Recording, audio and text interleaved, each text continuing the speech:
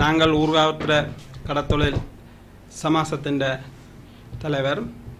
நாங்கள் இன்றைய பத்திரிகையாளர் மாநாட்டின் நோக்கம் அந்த இந்தியன் இழுவைப் படகுகள் கைது செய்யப்பட்டு யாழ் மாவட்டத்தின் பல்வேறு துறைகளில் தடுத்து வைக்கப்பட்டிருக்கின்றது.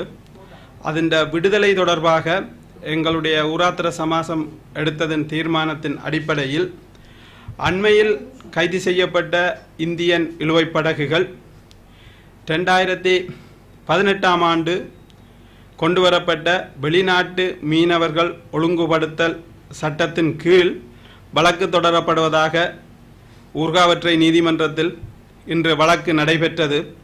அதன் அடிப்படையில் புதுசாக கைது செய்யப்படும் இந்திய படகுகள் புதிய சட்டத்தில் வழக்கு தொடரப்படுவதனால் முன்பு கைது செய்யப்பட்ட தடுத்து வைக்கப்பட்டிருக்கின்ற படகுகளை ஊர்காவத்துறை துறைமுகத்தில் அல்லது காரைநகர் பகுதி துறைமுகத்தில் தடுத்து வைக்கப்பட்டிருக்கின்ற படகுகளை விடுதலை செய்வதில் ஊர்காவத்துறை பிரதேச கடற்றொழிலாளருக்கு ஆட்சேபனை இல்லை என்றும், ஆனால் இனி தற்பொழுது இன்று தொடுத்தது போன்று இனி கைது செய்யப்படும் இந்திய படகுகளை புதிய வெளிநாட்டவர்கள் ஒழுங்குபடுத்தல் சட்டத்தின் கீழ் வழக்கு பதியப்பட வேண்டும் என்றும், அந்த படகுகளை விடுதலை செய்வதற்கு ஊர்காவற்றை சமாசம் அல்லது ஊர்காவற்றை கடற்றொழிலாளர்கள் அதற்கு பூரண ஆதரவை வழங்குகின்றார்கள். காரணம், அண்மை காலங்களாக ஊர்காவற்றுறை பகுதியைச் சேர்ந்த கடற்றொழிலாளர்கள் வாரத்தில் 3 அல்லது 4 நாட்கள் தான் கடற்தொழிலில் ஈடுபடுகின்றார்கள்.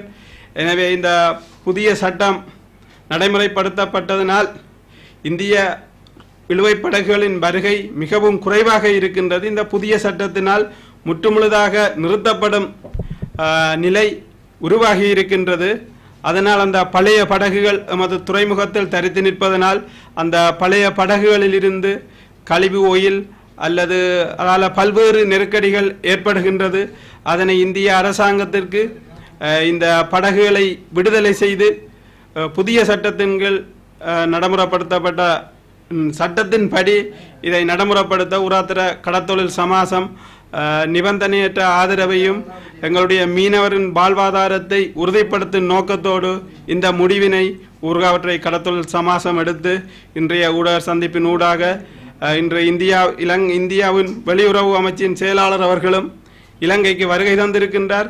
அந்த சந்தர்ப்பத்தில் நாங்கள் நல்லெண்ண அடிப்படையில் இந்த படகுகளை விடுதலை செய்வதோடு இலங்கை அரசாங்கமும் மத்திய அரசின் மீன்பிடி அமைச்சர் அவர்களும் இந்த படகினை விடுதலை செய்வதோடு நின்றுவிடாது புதிதாக வருகின்ற படகுகளையும் கடற்படையின் உதவியோடு கைது செய்ய வேண்டும் என்ற கோரிக்கையையும் கடற்தொழில் அமைச்சிற்கும் கடல் படையினருக்கும் நாங்கள் தெரிவித்துக் கொண்டு இந்த அத்துமீறிய இந்திய படகுகளின் வருகைக்காக உலகாலும் அந்த படகுகளை கைது செய்து தடுத்து வைத்தமைக்காக இலங்கை கடற்படைக்கும் கடற்தொழில் அமைச்சுக்கும் நன்றியை தெரிவித்துக் கொண்டு தொடர்ந்து எங்களுடைய மீனவரின் வாழ்வாதாரத்தை கொண்டு செல்வதற்கு உறுதுணையாக கடற்தொழில் அமைச்சும் இந்திய வெளியுறவு செயலாளரும் எங்களுடைய இலங்கை கடல் பரப்புக்கு அத்துமீறின தொழிலாளர்களை அனுப்பாது இருக்க வேண்டும் என்று நாங்கள் ஊர்காவற்றை கடற்தொழில் சமாசம் சார்பாக